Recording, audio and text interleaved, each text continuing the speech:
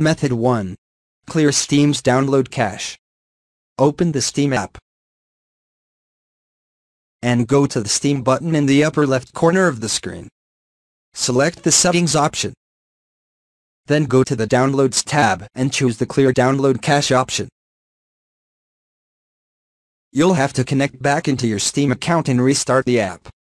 Once that's done, try opening and running the game normally again to see if it works.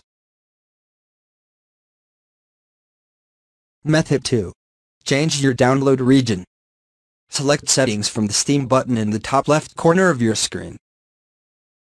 Click the Downloads tab and look for Download Region, just like in a previous way. Finally, simply update your download region to a location that is close to your current location. Change this to a nearby location so you may continue to download rapidly while your connection to the Steam server is refreshed. Method 3. Repair your library folder. Go to your settings by going through the Steam button in the top left corner of your screen when the Steam app is open on your computer. Then, under the Downloads menu, select Steam Library Folders. Look for the library folder in which your game is placed. By default, this list should only contain one entry. Select Repair Library Folder from the context menu and you right-click the folder. Steam will ask you whether you want to use a command prompt to fix Steam's files. Don't worry about needing to wait for the command prompt to finish because it will terminate automatically. After the fix is complete, you can play the game that was giving you trouble. Method 4. Verify your game's files.